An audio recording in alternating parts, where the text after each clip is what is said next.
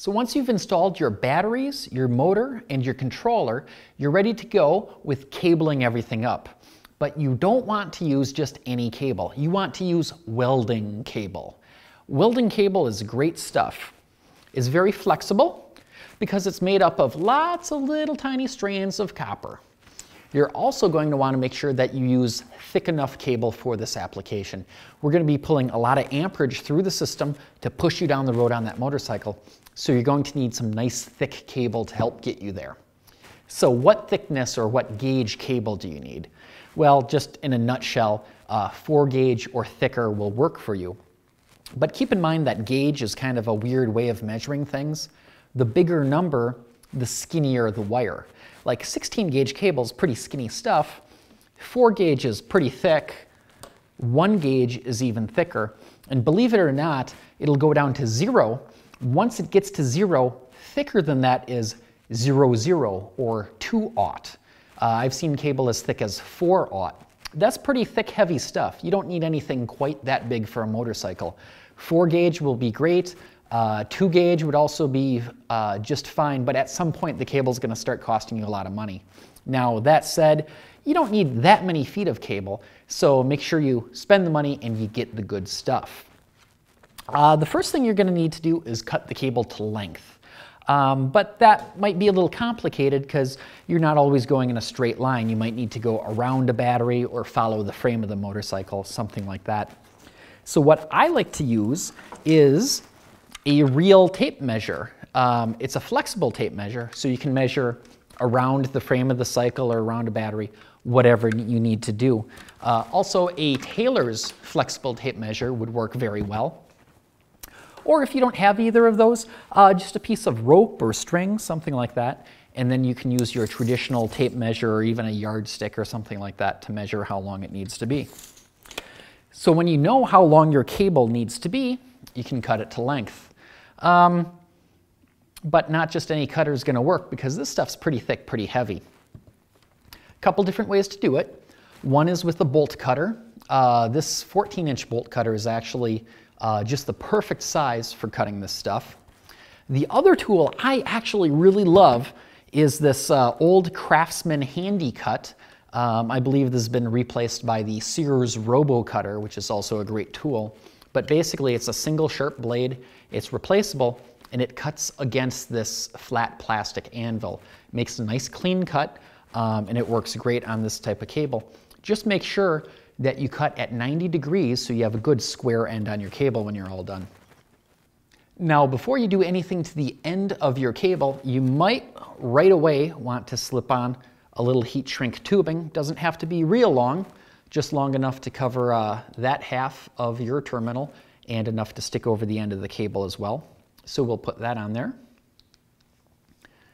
Now, if instead of a typical lug like this, you were going to put a big, like an automotive clamp on, you may also at this time want to put on any type of boot that's going to go over that. For some of those larger clamping connectors, this is impossible to get on once you've got that connector around the end. With just a plain lug like this, not as big of a deal, but you do want to make sure to put that shrink wrap on right away.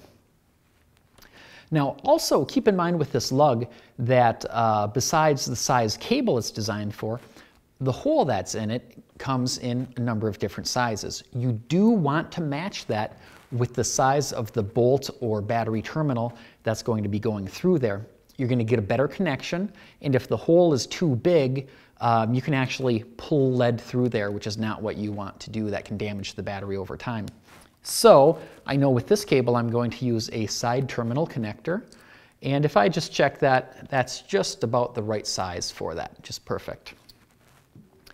So all I need to do, slide the terminal onto the end of the cable, make sure to get all those little tiny wires in there, give it a little twist first, usually helps.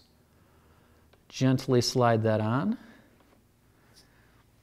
And now we need to crimp it into position. Now this is a cable crimper that will handle up to 4/0 cable. This will go to some pretty thick cable. I borrowed this from my friend Rich. But if you're not rich, I might recommend that you borrow one of these from somewhere, or possibly even rent one from a full-service hardware store, as this is a rather expensive tool. Another option is that there are some hydraulic crimpers available now. Cost a little bit less money. You can get them at places like Harbor Freight Tools, for example. Basically, it's a little bottle jack with interchangeable jaws. For example, here is a 0 gauge, and what's in here right now is the 4 gauge. You just tighten the hydraulic there, and then you pump away, and that'll squeeze your connector right on there, and then it's spring loaded and it pops back open when you're done. Both these types of connectors work great. This one may be a little bit more readily available to you, as this one is kind of hard to find and it's a little pricey. But this is already set up for the 4 gauge, so let's just crimp this.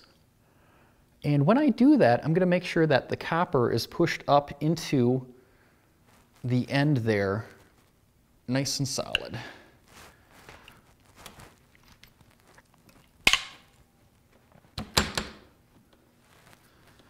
Okay, so I've got my crimp, and then I'll just slide that heat shrink back up, and then we'll hit that with a little heat.